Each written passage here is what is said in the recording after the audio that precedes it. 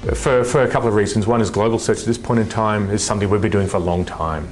So there's a very large R&D centre in our US head office that is outputting a lot of quality solutions, and the Australian business is in a wonderful position to grab the best of the best and then localise the bits that it can do uniquely itself.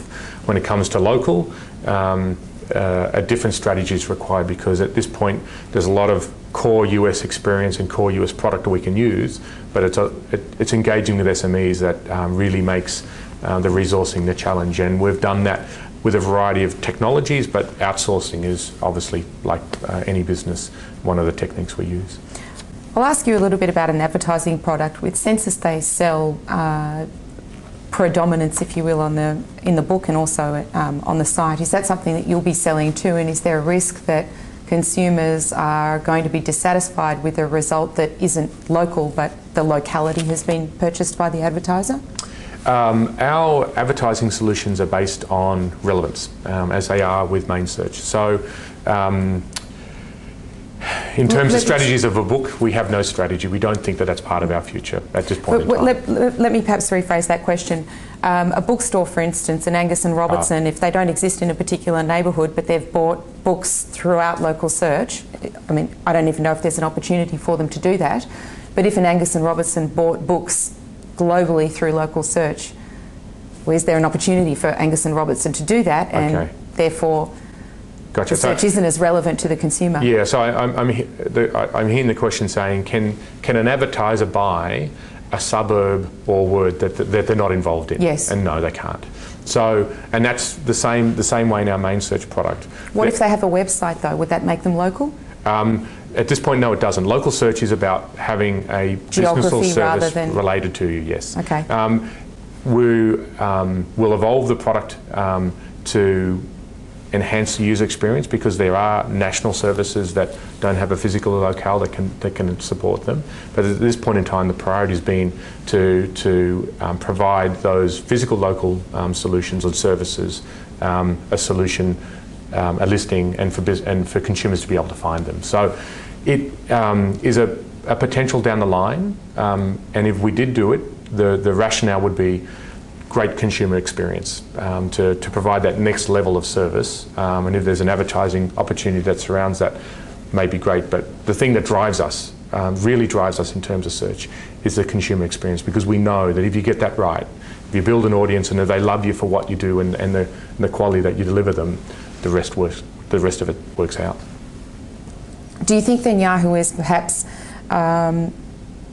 creating a niche there in local search, in that you look so closely at what the consumer value is and the consumer experience is with the products that you use?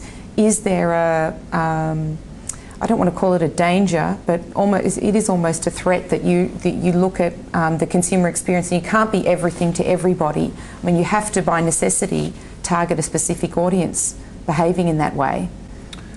Two questions there. One, arguably, is a marketing, is an audience that we're going to market to try and get them to use our service, versus the service itself. Local search works for everyone. If you're looking for a business or service in a locale, old, young, male, female, education, whatever, it's a great solution. And so we don't need to be making those decisions, because the one product works for all. In time, we'll enrich it, and there'll be a lot of additional information that comes with it. And at that point in time, we'll start to focus a little bit on niches and audiences who can most benefit from it. On the marketing side, our greatest opportunity is the existing Yahoo base. There's 4 million users come to Australia every month. So engaging with them and then displaying to them that local search is a great solution for a lot of their local search needs is our #1 opportunity. We are also advertising. We've specifically chosen not to advertise a little bit preceding local search to save some of those marketing funds and some of that marketing opportunity for the launch. So you see Yahoo now advertising on radio, advertising on outdoor, advertising online, off our network, advertising in print media. I saw this ad in the Sydney Morning Herald yesterday. In the Herald yesterday. So we focus that on where the population densities are, of course. So Sydney and Melbourne take a lot of that media spend. But there's a commitment to us to actually go out and grow the audience, not just engage with a current Yahoo base. What do you think then the strategy in the market is in Australia in terms of growing search? What do all the search players in Australia have to do to grow the market? Well, I can speak for Yahoo on that front, and the quality of the solution drives the audience. So at this point in time, search is the number 2 activity after email for online, right? So nearly everyone who uses the internet uses search. Mm-hmm. And what we've seen over the last couple of years particularly is that the people who use search come and use it more often, and when they do use it, they do more searches. Once you have a great experience with search, as we think people do right now, you come back and do more, and do varied, and do it more frequent. Pete, just one last question. How do you think that your user differs from the Census user? Census have used a lot of outdoor and they've used a lot of television to promote their search product, and claims of reaching 14 million consumers in Australia. How do you think that your user is different from Census's user, given the marketing tactics that you're using to reach them? Sure.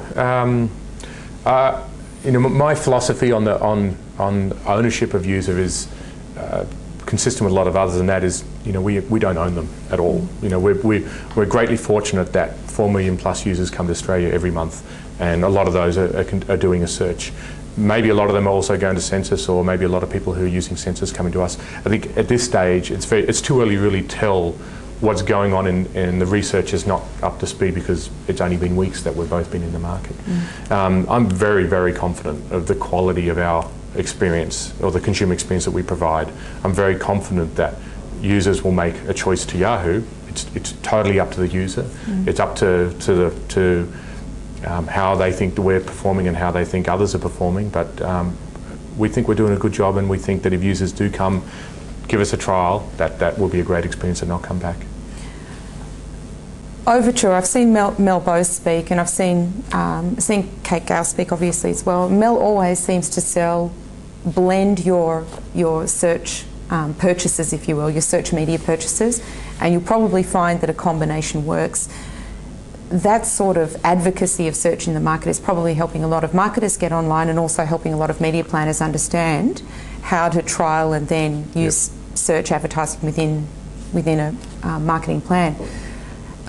Who else, or what other industry bodies do you think are going to be important in making advertisers understand that? Because obviously there's a little bit more choice now, but an advertiser starting out might not understand how important it is to trial everybody. Sure.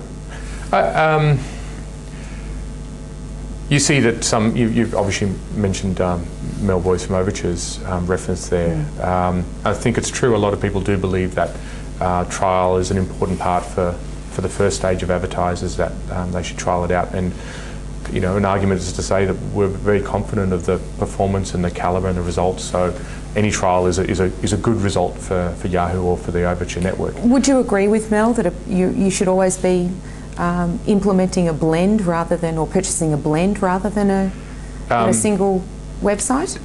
Depends. I'd put it depends there. For Mel, I think Mel's talking about an audience that Overture is engaging with.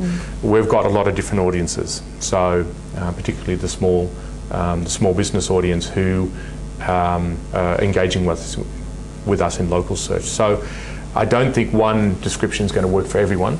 For Mel, I absolutely agree. I think that is a tremendous recommendation in terms of advertisers who are doing paid search. There's lots of choice out there. There's lots of opportunities for them. We're confident of the calibre and the quality of ours, so comfortable recommending that they do trial across the board. When it comes to all of the services, sometimes I think businesses might have to make choice. Maybe their money's not sufficient, particularly in small businesses, or I'd argue even in small businesses that they don't have the bandwidth, they don't have the personal management bandwidth to cope with a lot of different advertising solutions. So I think it might be a bit of horses for courses on that one. Okay, so maybe there is a different audience that you're attracting that your competitors are? Quite possibly, and I think we might see that over time.